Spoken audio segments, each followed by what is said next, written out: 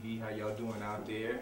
And let's just get into it. Let's go ahead and get into it. Sitting next to us is the $1 Million Man himself. He is behind one of the most best independent labels in the industry, all right? And he's also the author of the book entitled The Music Game, all right? So please, everybody, welcome Mr. LeoryMcMath. How you doing this evening? Doing fine, thank you. How are you guys? Oh, we are blessed. Great. And thank you for allowing us in your beautiful home.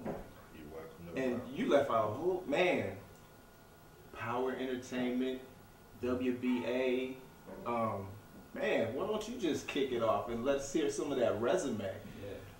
Well, I guess the beginning, it all started with Power. Right. That was my record label in which we launched a project, MC Breed, and his hit, Ain't No Future in Your Front. Classic.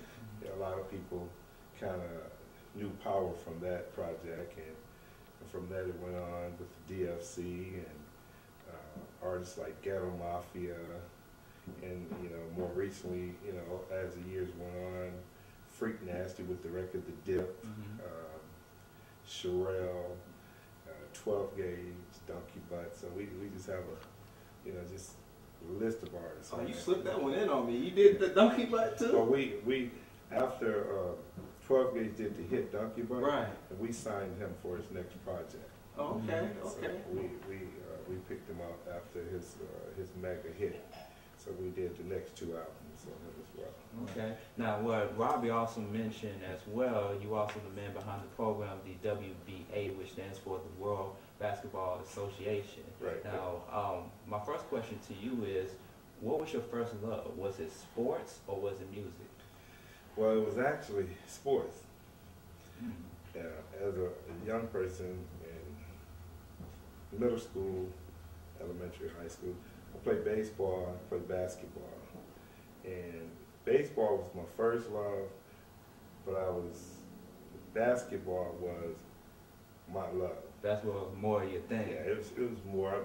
I mean, with basketball, we always had packed houses in our games, so you go out and score 20, 30 points, it was good. You have something to talk about in school the next day. I played baseball in some of our games. We played in April.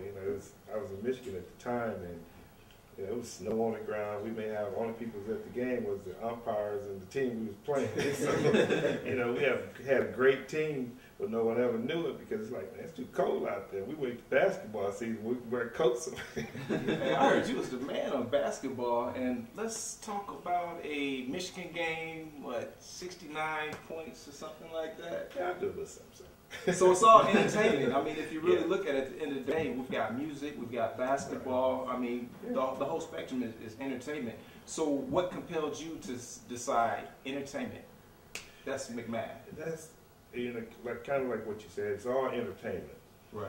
Even one of the things I noticed in high school, you go to the basketball game afterwards, you go to the dance, or you go to concerts. It's all entertainment.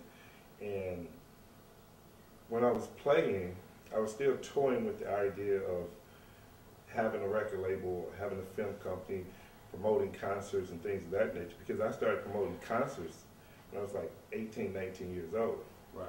And, even when I was in college, my freshman year, we promoted dances and throwing little concerts and playing basketball, going to Burger King, doing all types of things, just trying popular to make it. right there, boy.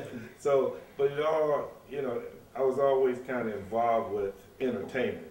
Yes, sir. And kind of jumping from that a little bit to the reason that I got involved with the WBA, which is the World Basketball Association, professional developmental league, that kind of help young athletes, guys fresh out of college that may not be drafted first round, may not get drafted at all. Most of the players that we have in our league, you would never hear of them. Mm-hmm.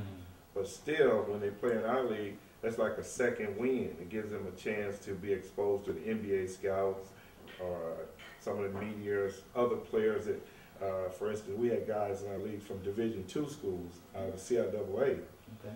And they was competing against guys out of the SEC, the ACC, and you wouldn't know who was from where. And that's a competition right there. Yeah, you wouldn't know because they always say, well, Division I, Division I schools, the NIAA schools, competition level is down here, the SEC, and all these other stuff. That's not true. If you ever attend a WBA game, I guarantee you could watch a game and you couldn't pick out who's from the ACC, SEC, or the CLAA, or the SIAC, because it's just the way it's promoted. You know, when you go to the larger schools and conferences, they have bigger budgets. You know, they have TV budgets, and when you go to the smaller schools, they have smaller budgets, which they don't do as much advertising. Right. So, you know, there's a lot of people like in Atlanta, for instance, it's probably never ever been to a Clark or Morehouse game.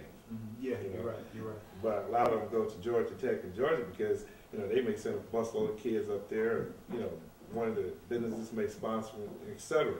But with the WBA, we was trying to come up with a way to create a pipeline or just help them expand their dream. Right. You know, because you get a lot of athletes. You have to remember, it still goes back. Only one out of every million is going to make it. Yeah, that's reality. That's reality. But at least give them a chance.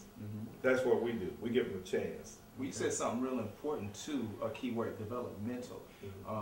So, with saying that, did you focus not just on the court, but off the court? Did you want to expound on that a little bit? We sure did. We focused on teaching them, trying to help them understand life after basketball, or life after the WBA or NBA. You know, we tried to show them that they can do other things. They can be team owners, they can be coaches, marketing executives, they can be promotion people. I mean, there's so many other things you can do to be in the entertainment or the sports field. You don't just have to go out and play, because everybody cannot play. And what people don't realize, you know, if I had to do it again, I might consider coaching. I mean, you have coaches now making $10 million a year. You know, I mean, some coaches are making more than players. Simply because they're the brains of that operation. So we try and teach the athletes that there's other things that you can focus on, because, you know, the reality is, you know, we have 10 teams, 100 players. You may have 20 that get invited to the NBA Summer League. After our league, you may get one, if that make a team. The rest of them have to go to Europe, Mexico, all over the world. And you bounce around making little money. You hang in there, some stick and some don't. But when you get frustrated and want to do something else, you have to have a backup plan. So we try to get that in their head, because, you know, I mean, like anything else, any other business, you know, trying to make it in entertainment or professional sport, it's a gamble. Yeah, you gotta have that plan B.